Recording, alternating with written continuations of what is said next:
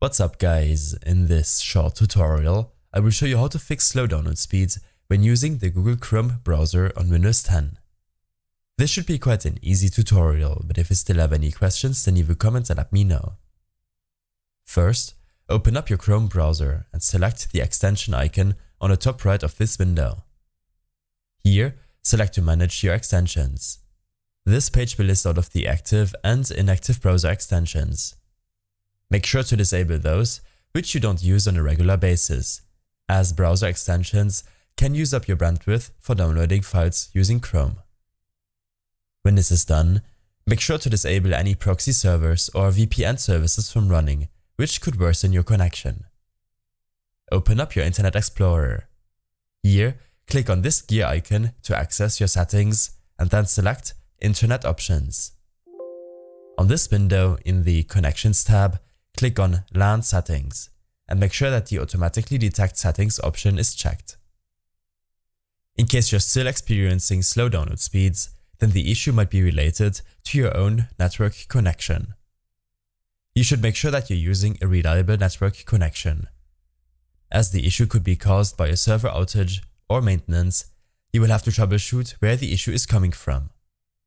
To test your connection, visit speedtest.net. Everything you need will be listed in the description below.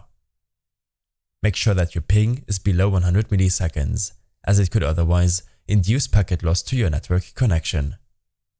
I suggest using an Ethernet cable to ensure the best possible connection.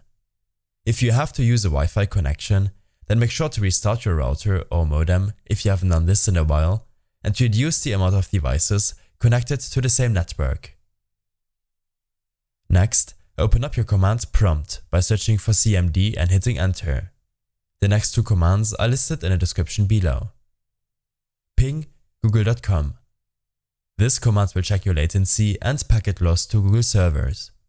If your ping is higher than 100 milliseconds or if you encounter any packet loss, then you should make a few changes to your connection and follow the next tweaks. Use the command ipconfig/flush DNS. This will flush and reset the content of your DNS resolver cache. Using this command will in any case improve your download issues. You can now exit out of your command prompt and open up your task manager. Here, navigate to your resource monitor as you can see in the video. In the network tab, open the processes with network activity, and after a few seconds you will see every process using your network connection. This might be your browser running in the background, Steam, or a download bottlenecking your connection. I suggest you to only enter processes which you know won't break your operating system.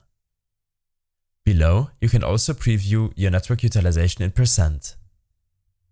Lastly, the issue could also be linked to the site you're trying to download the files from. In case it's a high-traffic website, then I suggest trying to download at a later time. I hope this helped you out. Leave a comment if you have any questions and see you in the next one.